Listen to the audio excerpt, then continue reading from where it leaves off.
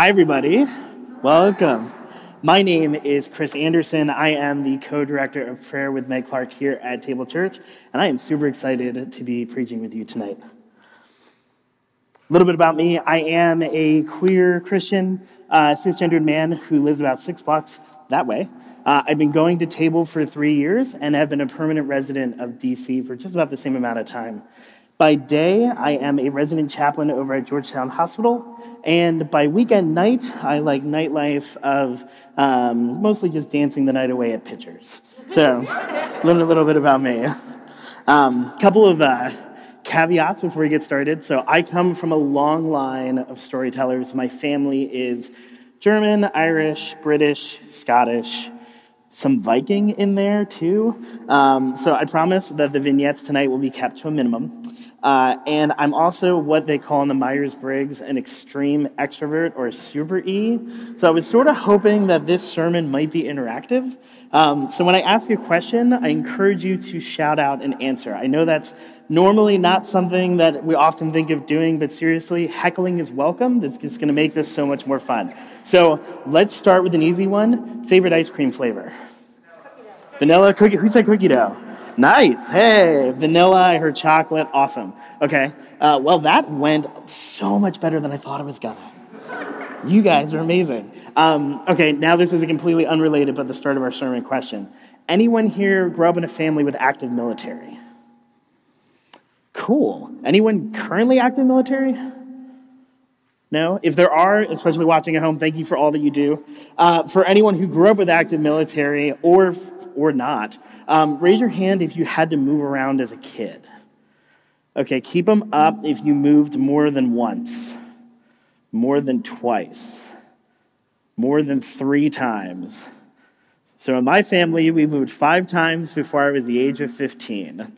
Voorhees, New Jersey to Hatfield, Pennsylvania, Lexington, Kentucky, Stewartsville, New Jersey, Seattle, Washington, Doylestown, Pennsylvania. So if you are better at math than I am, that is moving once every 3 years to the point where my dad got this down perfectly when we did it from Seattle. We literally moved within a week of a 3-year anniversary of when we moved out there. We grew up having to make friends quickly in my family.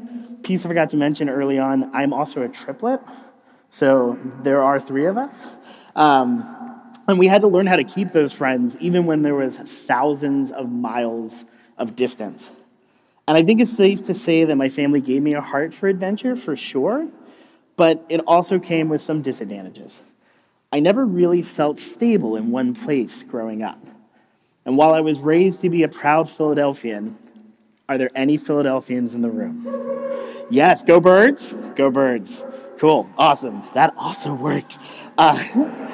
Believe it or not, and this is going to be a chagrin to my Philadelphians back there, I never actually got to set foot in the city of Philly until I was like 16, because my family moves around so much. So I grew up on like the Sixers and the Eagles, but I didn't actually know where the Liberty Bell was. So this brings us to the point of today's sermon. This idea of place that we've been talking about, where we are, is an integral part of our own salvation. So here's the path for tonight's sermon. First, we as humans are placed, and that means we're in relationship with creation all around us and at all times. Second, when we talk about being placed in the story of salvation, this includes the actual land that we inhabit, with its natural and social history. In our broken world, there's both obvious and subtle signs of displacement, and what we are called to do is to bring peace or shalom to those moments. Okay, so another interactive part of the evening. When I say Washington, D.C., somebody just shout out the first thing you think of. Home. Cool. Save that for later. That's awesome. Great answer. Thank you. Give me another. Government. Say again. Taipei. Okay, if I said Washington, D.C. buildings, what would you think? Pentagon. Lincoln Memorial. Perfect. Okay. All great answers, especially the last 2. So if you were to ask someone who is being a tourist here, they would probably answer those 2 and a few others, the Washington Monument, the White House.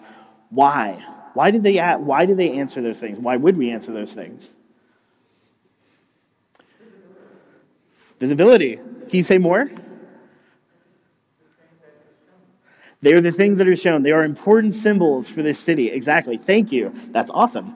Now, let's say you asked someone and they answered home, or they answered, great answer, or they answered a local haunt or the street that they lived on. What might you say about them?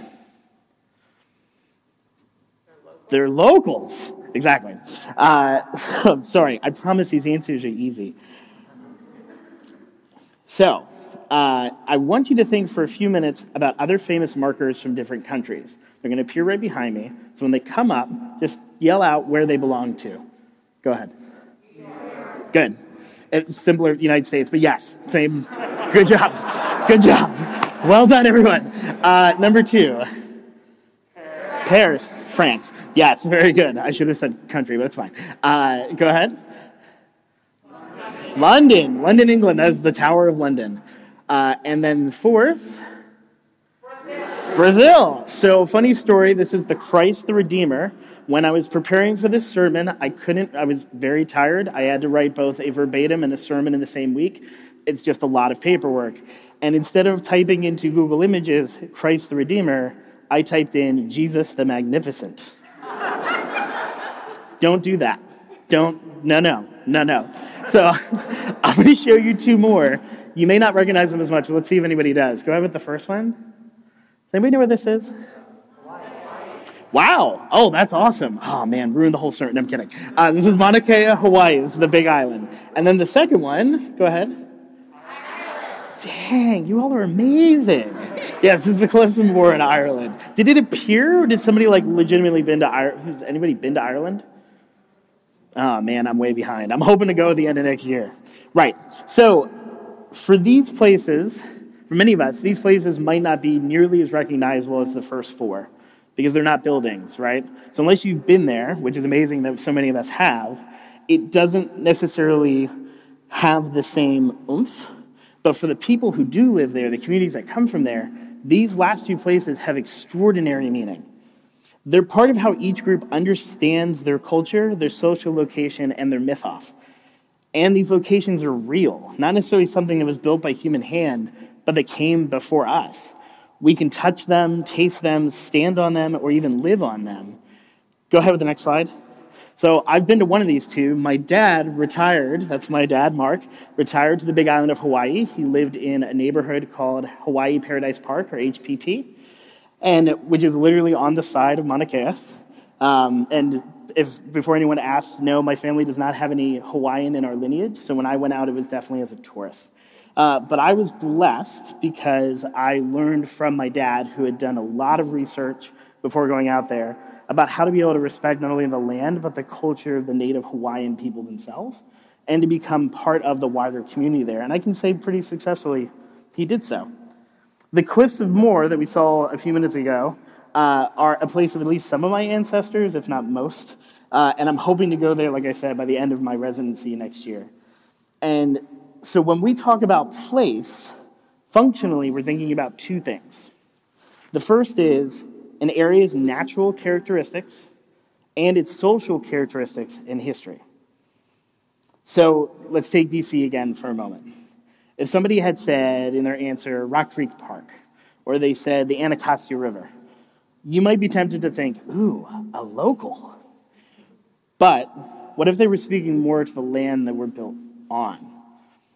Instead of a colonization perspective, aka, ooh, look, we built nice things, this is ours now.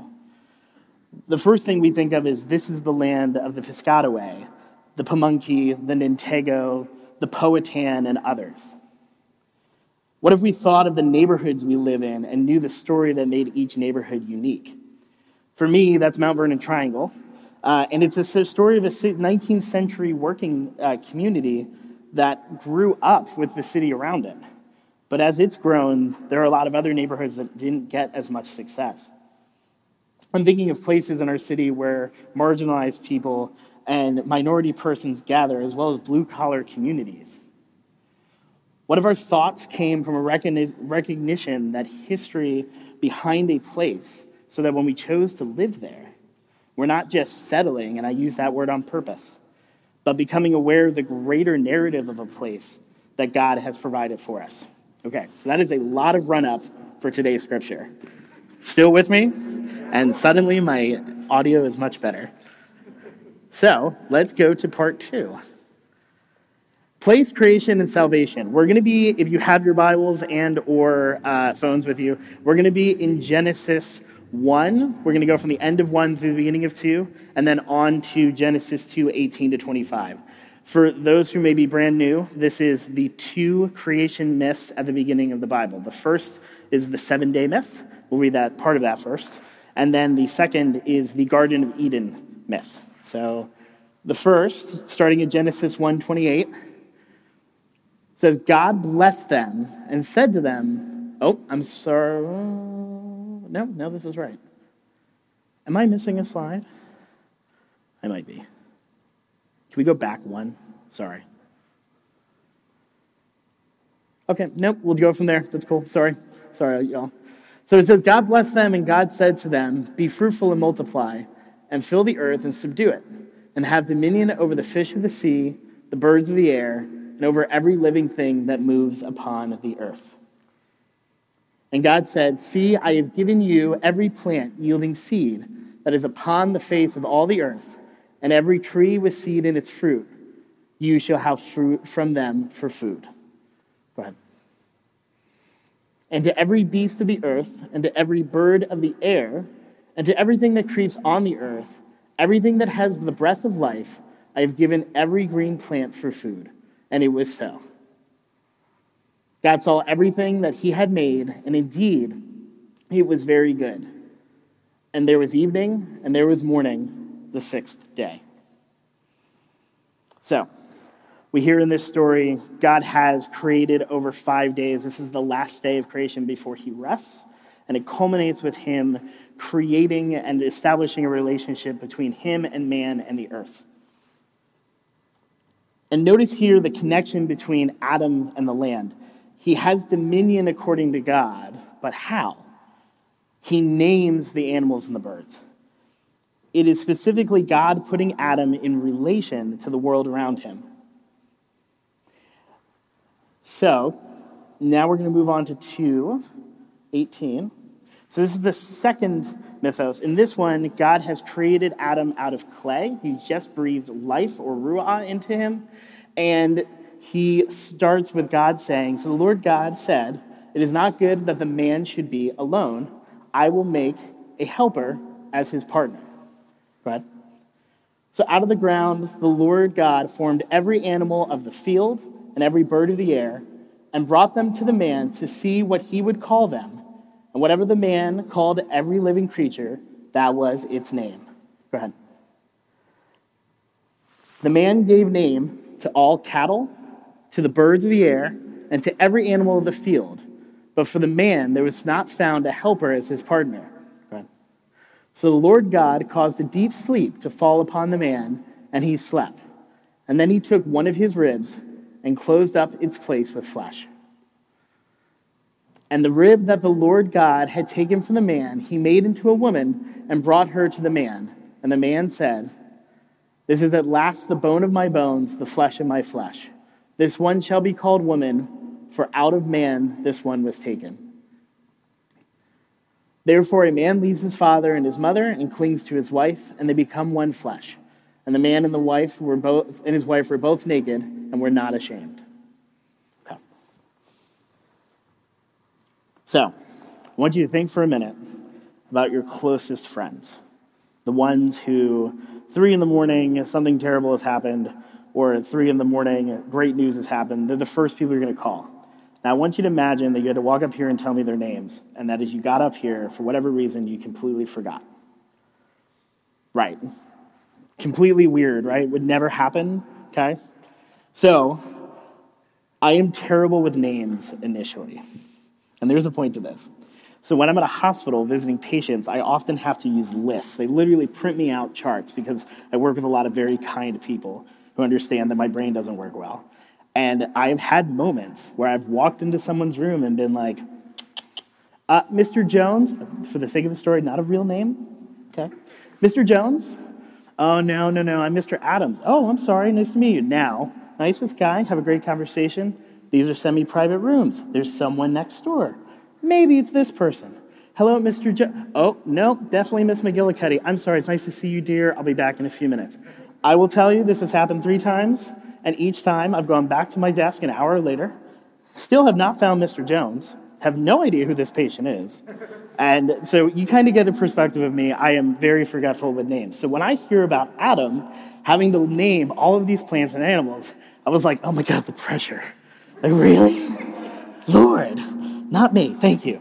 So when I stopped and thought about it for a moment, if we stop and think about it for a moment, it's actually kind of beautiful. Imagine, like, God hands this beautiful red flower to Adam, and Adam's like, rose. Then he hands him this, like, fluff ball, and he's like, lamb. Then he hands him this aloof creature that only wants to be picked up when it wants to be picked up, and Adam names it cat. He names it cat.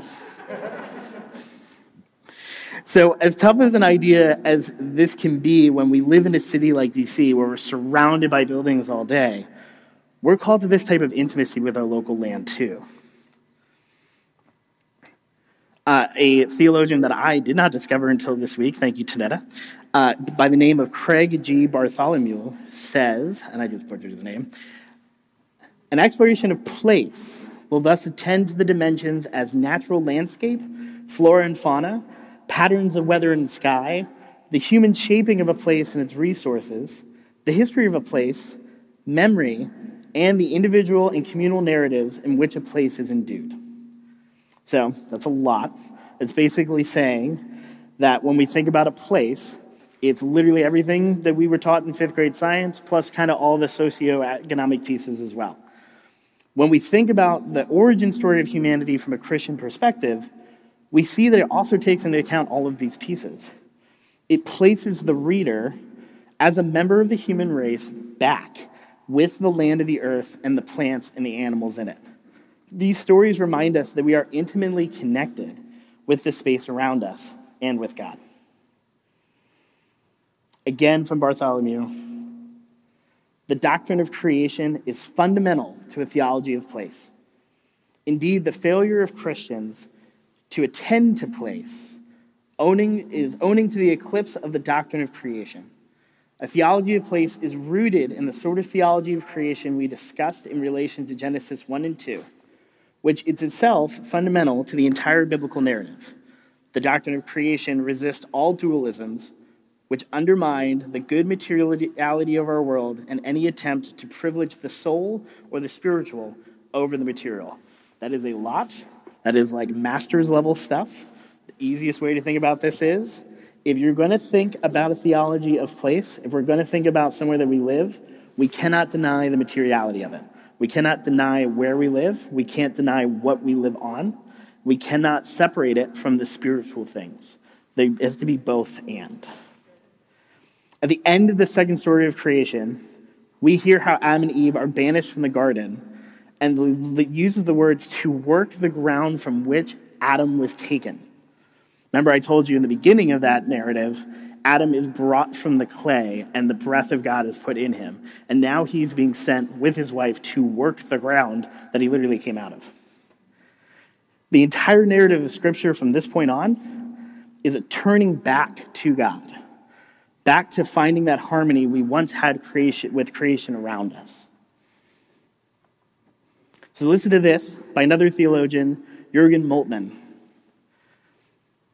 Is God's last creation before the Sabbath. Quick pause on my end. Remember, humans are created on the 6th day and God rests on the 7th. So we are, in the first story, the last to be created. The human being himself is the embodiment of all other creatures. This complex system, human being, us, contains within itself all simpler systems in the evolution of life, because it is out of these that the human being has been built up and has proceeded. In this sense, they are present in him, just as he is dependent on them. He is imago mundi. Anybody besides me ever take Latin? Do you know what it means? I know, I had to look up mundi. I never seen that word. It means the image of the world. And he goes on, he says that we are the image of the world. As microcosm, the human being represents the macrocosm. In other words, the entirety of the world is narrowed down right into a human being. We represent all of the world. As the image of the world, he stands before God as the representative of all other creatures. He lives, speaks, and acts on their behalf. Understanding that imago mundi, human beings are priestly creations and Eucharistic beings. They intercede before God for the community of relation. One last piece to pull out, priestly and Eucharistic. Any other ex-Catholics in the room? Somebody Eucharistic? Good luck. Give me a good definition. Communion. So we are both priestly, this idea of us interceding to God, praying to God, being a relationship up, and then also relationship side to side. That we are both the interaction this way and this way with the world and with our Creator. That all being said, and that was a lot, I think it's safe to say we cannot have a conversation about salvation without also including the earth as part of it as well. And for us Christians, that conversation must now include how we use and reuse our resources, how we build and sustain community. And for those of us who dwell in cities, how we understand a role in the greater history of the place that we live. Again, let's go back to DC for just a moment. When we ask, what comes to mind when you think of DC, think of it like Adam naming the lamb or the cat. Now other answers might come to mind, right? Adams Morgan, Georgetown, Eckington, Brookland, maybe even east of the river, west of the river. Apartment owner versus homeowner. Places like Bennington Terrace, Berry Farm, Carroll Apartments. Phrases like intern, congressman, type A, lawyer, nurse, executive, fry cook, mother, father, nephew, niece, student, grandparent. Each of these tells a story of what it means to live here in the district as part of its rich history and its rich culture. And here God allows us to participate in his plan for salvation. There are some I know tonight who don't live in DC. Those last few lines, I invite you to insert your own place here, whether it's Silver Spring or if you are watching us from a world away. Just know that whatever your location is, it still applies for you.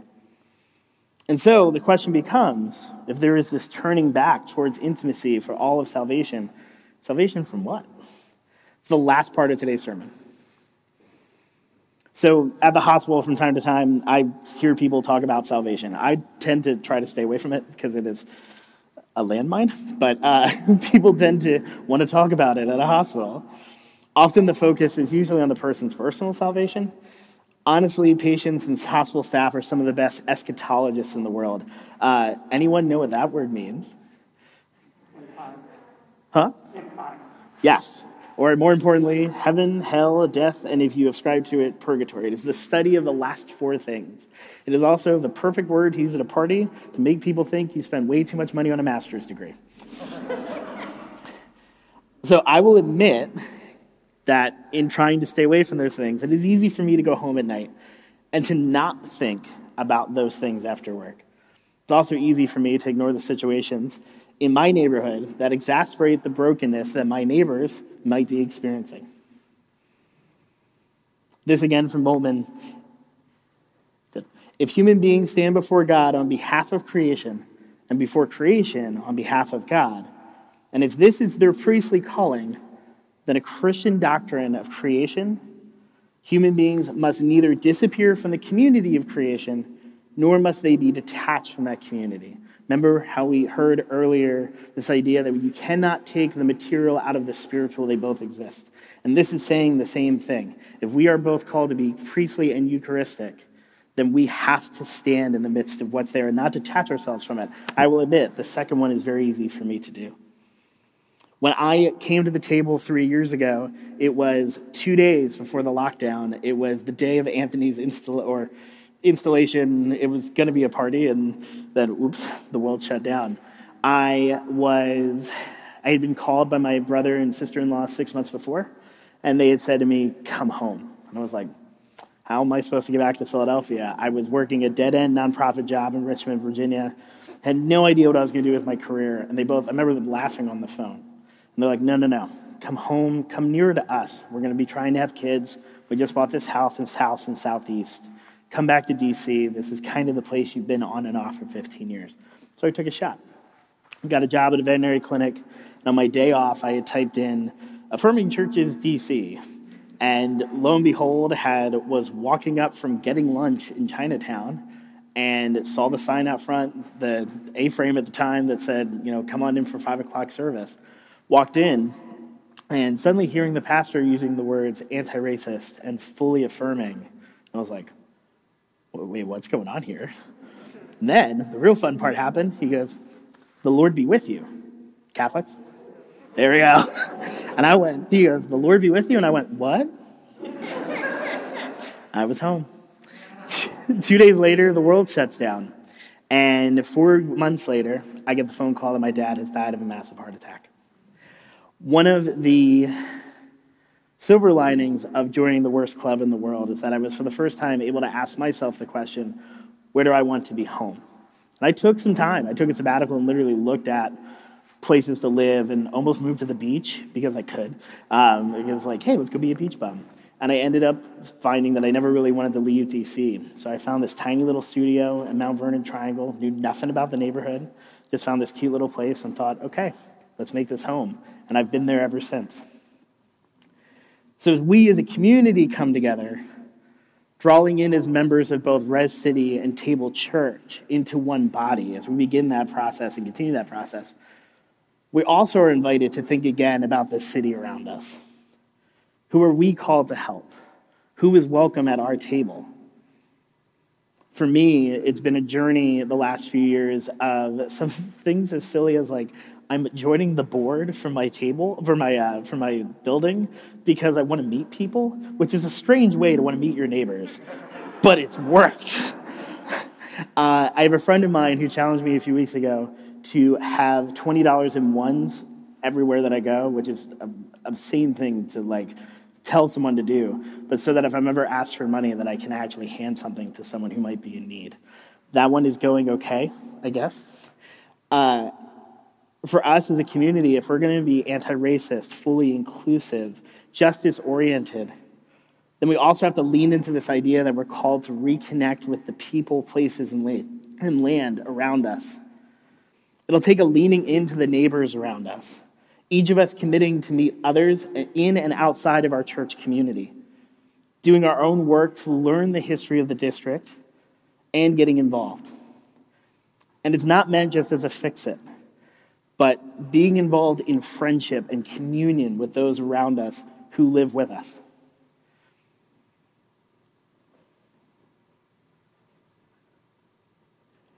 I love the story in the Gospel of Luke where Jesus sends out the 72, because he doesn't say, go out and get on a soapbox and tell hundreds of people in the town you walk into about me so I can get a fanfare. He says, pick one house.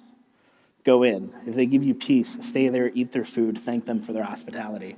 And it might seem a little absurd. Really? You're going to ask us to just kind of, just walk into somebody's house? Well, yeah, why? Because he wanted them to start by friendship. Find one person next to them and say, hi, my name is, and start a relationship from there. And soon, neighborhoods were changing because they suddenly all knew each other. I love this saying from Sidewalks in the Kingdom by Eric Jacobs. It's the forward from it. So go ahead, slide. Yep. One of the seductions that continues to bedevil Christian obedience is this construction of a utopia. Whether it's fact or fantasy, ideal places that we can live the good and blessed and righteous life without inhibition or interference. The imagining or attempted construction of utopias is an old habit of our kind. Sometimes we attempt it politically in communities, socially in communes, or religiously in churches. It never comes to anything but grief.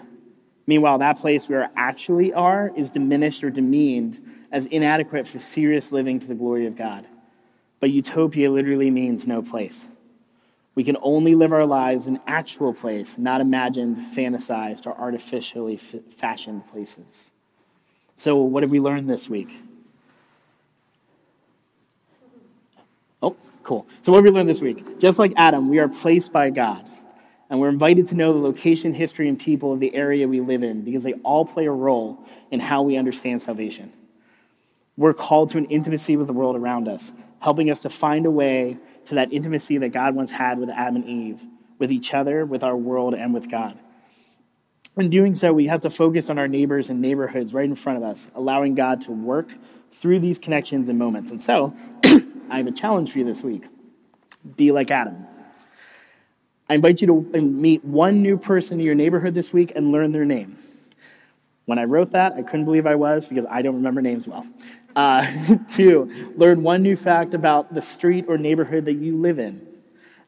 And 3, try to go to one local event this weekend if you can. That is for overachievers or someone who's bored, have a good time. But try to do one of these this week. See what happens. See that relationship that you start just by suddenly walking across someone and knowing their name as you see them outside. Thank you for the chance to be with me tonight. My prayer as we go forward is that this isn't just an opportunity for us as a church to be that kind of fix or save a city that you often hear in spaces like this, but instead that this is us entering our city and that our prayer becomes Maranatha, come Lord Jesus. Dwell in us in the good things you have given to us in this city.